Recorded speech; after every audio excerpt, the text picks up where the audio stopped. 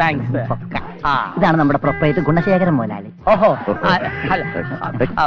I am R Japan FRCS. Thank you. Thanks. Hopeless place.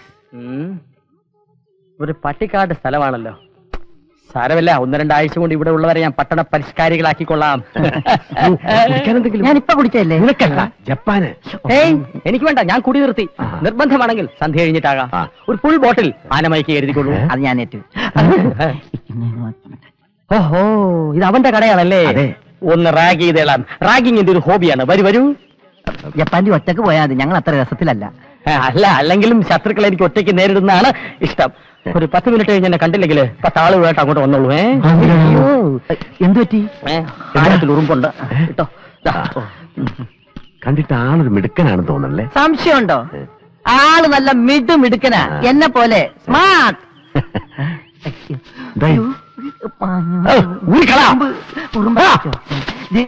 ഇതിലും കുറച്ചാ വൃത്തിയേടായിരിക്കും, അതുകൊണ്ടാ. കല്യാണം എന്നാ? നീ വിഷമിക്കാതിരിക്കെ, അലവലാദികൾ എല്ലാ സ്ഥലത്തും കടന്നു വരും. അത് കാര്യമാക്കാനില്ല. ഹലോ ബാർബറിയും ബ്രദർ, എനിക്ക് 2 പേരുടെ കട്ടിങ് ഇവിടെ ഉണ്ട്. ഞാൻ കട്ടിങ്ങിന് വന്ന I M R Japan FRCS. അതെ, ഫീമെയിൽ റവല്യൂഷണറി കോസ്മെറ്റിക് സർവീസസ്. ഈ കവലയിൽ ഒരു കമ്പ്യൂട്ടറൈസ്ഡ് ബ്യൂട്ടി പാർലർ തുടങ്ങാൻ വന്നതാണ്. വന്നപ്പോ സ്ഥലത്തെ പ്രധാനപ്പെട്ട ബാർബറെ ഒന്ന് പരിചയപ്പെടണമെന്ന് തോന്നി. സന്തോഷം. ഇവിടെ ഷേവിംഗ് റൈസേഴ്സ് സ്റ്റെറിലൈസ് ചെയ്യാറുണ്ടോ?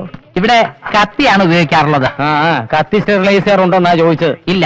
എങ്കിൽ ഈ ക്നാപ്പിലൂടെ എയ്ഡ്സ് പകരും മിസ്റ്റർ. ശരിയാ, ഈ ക്നാപ്പ് വെച്ച് ഞാൻ ചേട്ടനെ ഷേവ് ചെയ്യുകയാണെങ്കിൽ ഇവിടുത്തെ നാട്ടുകാർക്ക് എയ്ഡ്സ് വരാൻ സാധ്യതയുണ്ട്. അതെ. ഒന്ന് എഴുന്നേറ്റ് ബഹുമാനിക്ക്. എന്റെ ബ്യൂട്ടി പാർലറിൽ പരിപൂർണ അണുവിമുക്തമായ ഉപകരണങ്ങളാണ് ഉപയോഗിക്കുന്നത്. Electronic shaving, computer cutting, sophisticated hair removing, complicated compact pressure bleaching, facialing and finishing. അങ്ങനെ സൗന്ദര്യ ശാസ്ത്ര രംഗത്തെ അതിനൂതനമായ സങ്കേതങ്ങളും സമ്പ്രദായങ്ങളുമാണ് ഞാൻ ഉപയോഗിക്കുന്നത്. ഇതുപോലെ ദ്രവിച്ച കത്തിയൊന്നും ഞാൻ ഉപയോഗിക്കാറേ ഇല്ല. അവിടെ പ്രത്യേകിച്ചൊരു കത്തിയുടെ ആവശ്യമില്ലല്ലോ. ബില്ല് തന്നെ ഒരു കത്തിയാണല്ലോ. പിന്നെ നിങ്ങളും ഉണ്ടല്ലോ. സംസാരം അതിൽ കിടക്കുന്നു. ഒരു ചീപ്പ് ബാർബറായ നീ ഒരു ബ്യൂട്ടീഷ്യനോട് മാന്യമായിട്ട് സംസാരിക്കണം. എന്റെ കടയിൽ കയറി വന്ന് എന്നെ പഠിപ്പിക്കാൻ വന്നാലുണ്ടല്ലോ, ഈ തല ഞാൻ മൊട്ടയടിച്ചു വിടും. നിന്റെ തന്തയുടെയും ചെരപ്പ് നിർത്തി തെണ്ടിച്ചില്ലെങ്കിൽ എന്റെ പേര് തെണ്ടി തളിച്ച് ജപ്പാനല്ല കേട്ടോ, തെണ്ടി. പോട്ടെ, ശരി.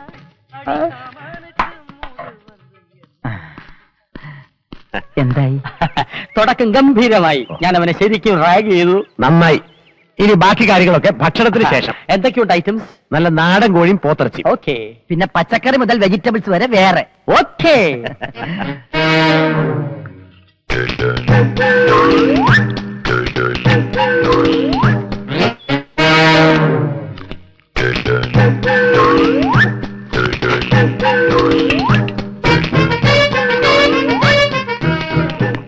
ഏതായാലും ഇത്രയും പരിചയമായ സ്ഥിതിക്ക് ജപ്പാൻജിക്ക് ഞാനൊരു കമ്പനി കൊടുക്കാം.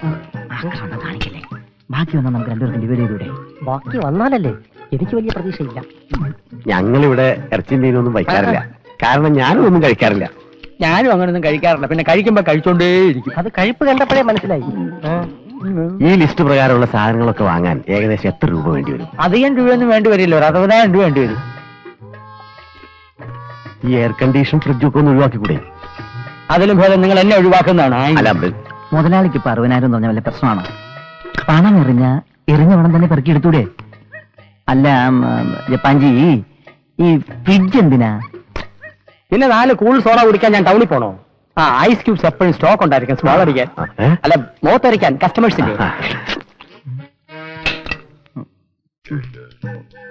അവസാന പ്രതീക്ഷയും പൊലിഞ്ഞു. ജപ്പാൻജിയോട് ഞാൻ സംശയം ചോദിച്ചോട്ടെ? ചോദിച്ചോളൂ. ഈ ഇരിക്കുന്ന മുതലാളിയോട് എന്തെങ്കിലും പൂർവ്വ വൈരാഗ്യമുണ്ടോ? അതെന്താ അങ്ങനെ ചോദിച്ചത്? അല്ല, ഭക്ഷണം കഴിക്കുന്ന രീതി കണ്ടിട്ട് അങ്ങനെ തോന്നി. ശരിക്ക് ഭക്ഷണം കഴിച്ചില്ലെങ്കിലേ പല്ല് കുത്തി പോലെ ഇരിക്കും. തന്നെ എന്നെ കണ്ടോ? ഇവിടെ ഒരുത്തൻ ബാർബറെ കുറ്റം പറഞ്ഞിട്ട് ബാർബർ ഷാപ്പ് തുടങ്ങാൻ പോകുന്നു. അച്ഛൻ അയാൾ അവിടെ കിടന്ന് കുരയ്ക്കട്ടെ. കുരയ്ക്കുന്ന പട്ടി കടിക്കില്ല. അത് പട്ടികൾക്കല്ലേ അറിയാവൂ. മുതലാളി, ഞാനും ജപ്പാൻജിയും യോജിച്ചു പോകുമെന്ന് തോന്നുന്നില്ല. ഒരു കാട്ടിൽ തന്നെ 2 സിംഹം വേണോ? 2 സിംഹം വേണ്ട. ഒരു സിംഹവും ഒരു മരപ്പട്ടിയാകാമല്ലോ.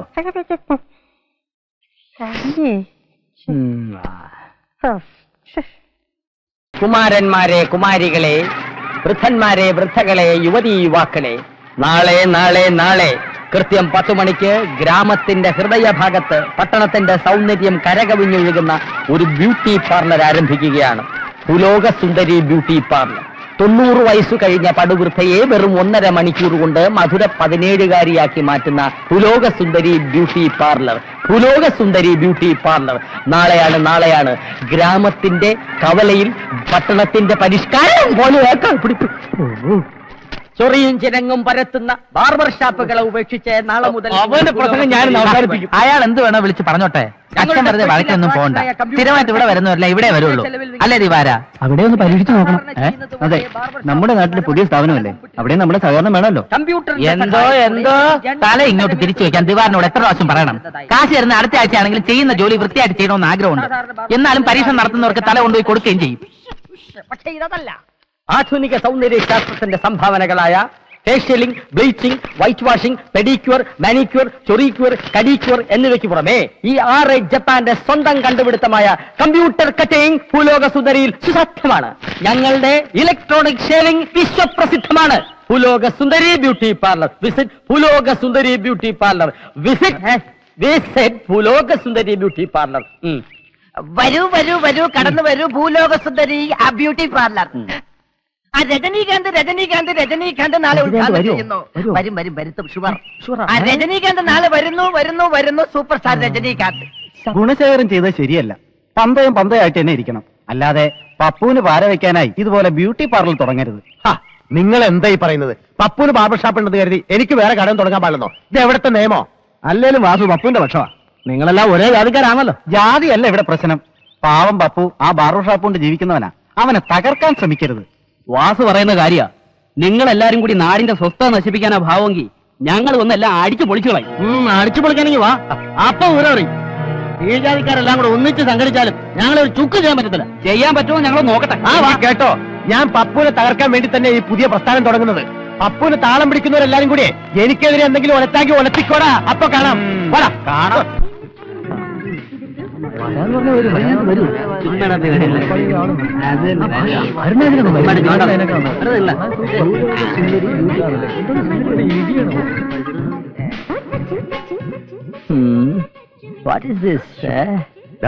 മണി 10 കഴിഞ്ഞല്ലോ.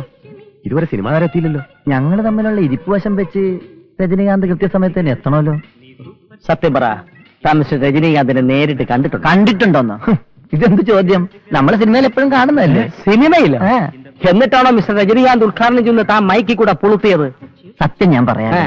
കോടാമ്പക്കത്തെ സിനിമാ സ്റ്റുഡിയോയുടെ മുമ്പിൽ ആക്രി കച്ചവടം നടത്തുന്ന കുറവലങ്ങാട്ടുകാര കുഞ്ഞപ്പൻ എന്നൊരാളുണ്ട്. അവന്റെ സ്നേഹിതന്റെ അമ്മാവന്റെ മൂത്ത മരുമകന്റെ മകനാണ് കൊണ്ടുവരാൻ നേട്ടത്. വരാതിരിക്കില്ല. ഈശ്വര, അപ്പൊ അടി ഉറപ്പായി. ഓപ്പണിംഗും ക്ലോസിംഗ് ഇന്ന് തന്നെയാവോ മുതലാളി? ഇത് നേരത്തെ പറഞ്ഞിരുന്നെങ്കിൽ രജനീകാന്തിനെ ഞാൻ കൊണ്ടുവരുമായിരുന്നു. രജനീകാന്തിന്റെ വാൾപോസ്റ്റർ അല്ല ഞാൻ ഉദ്ദേശിച്ചത്. അത് കൊണ്ടുവരാൻ സമയമാകുമ്പോ ഞാൻ പറയാം. ഒരു കാര്യം ചെയ്യാൻ മുതലാളി, ഭൂലോക സുന്ദരിയെ ഞാൻ തന്നെ ഉദ്ഘാടനം ചെയ്യാം. ഞാൻ പറഞ്ഞില്ലേ രജനീകാന്ത് എത്തി.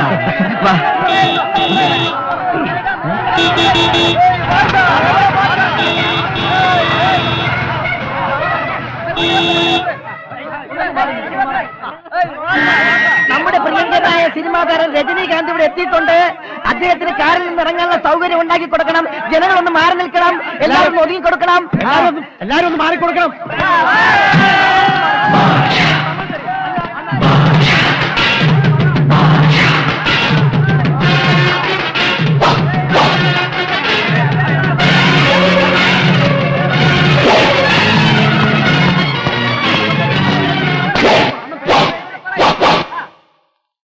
அன்புடைய ரசிக பெருமக்களே வணக்கம். முதல்ல யாராவது இவங்களை கை வச்சான்னு சின்னதில் கொடுத்தா பல பேர்ல ஒன்று அடுப்பு மாணிக்கோ இது போறக்கண்ணா என்கிட்ட இருந்து 1 வளம் வாங்கினா 100 வளம் வாங்கின மாதிரி. இது നമ്മുടെ വളക്കച്ചവടക്കാരൻ ഭാർഗവനല്ലേ?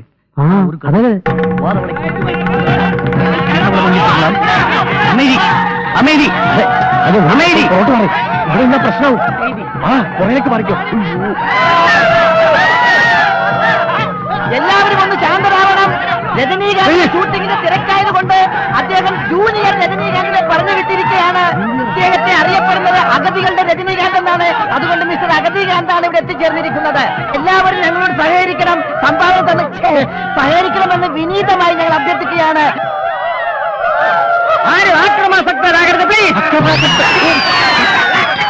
പ്ലീസ്.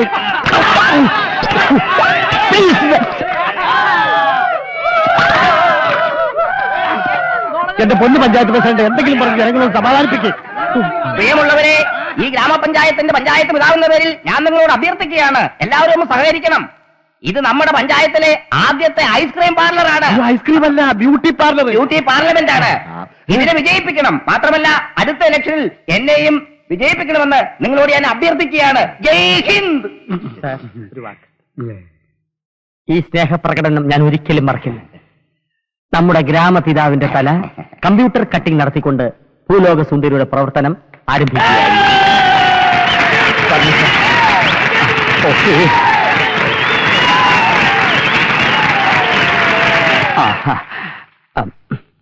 ഇരിക്കണം സാർ. മുടിയുടെ നീളം അരയിഞ്ച് കുറഞ്ഞാൽ മതിയോ? ഓ, ധാരാളം. ഈ electronic high power hair remover 1/2 minute നേരം തലയിൽ വെച്ചാൽ 1/2 ഇഞ്ച് നീളം കുറഞ്ഞു കിട്ടും. 1 മിനിറ്റ് നേരം വെച്ചാൽ 1 ഇഞ്ച് നീളം കുറയും. വല്ല ഷോക്ക് മടിക്കോടോ? ഇല്ല, ഇത് റഷ്യൻ കൊളാബറേഷൻ ആണ് സാർ. ചെറിയൊരു തരിപ്പേ ഉണ്ടാവൂ, ഉറുമ്പ് നക്കുന്ന പോലെ. ഇത് വെച്ച് മുടി വെട്ടിയ പലരുടെ മനോരോഗങ്ങൾ മാറിയിട്ടുണ്ട്, ചിലർക്ക് വന്നിട്ടുണ്ട്. അയ്യോ, എങ്കിൽ ഞാൻ വൈസ് പ്രസിഡന്റിനെ പറഞ്ഞുകൂടാ? അയ്യോ, ഇങ്ങനെ പേടിച്ചാലോ സാർ? 1/2 മിനിറ്റ് അല്ലേ വേണ്ടു? ദാ ഈ തടിക്കഷ്ണം സാർ കടിച്ചു പിടിച്ചോളൂ. ഹൈ പവർ വെക്കാൻ പോവാണ്. എല്ലാവരും ഒന്ന് കൈയടിച്ചേ. സ്വിച്ച് ഓൺ ചെയ്യാൻ പോവാണ്.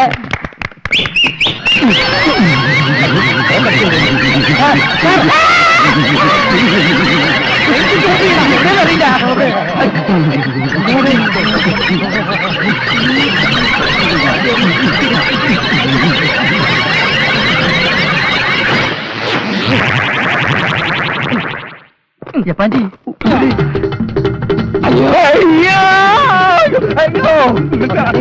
കൊല്ലുന്നേ എടാ, അടിച്ചു പൊളിക്കടാ.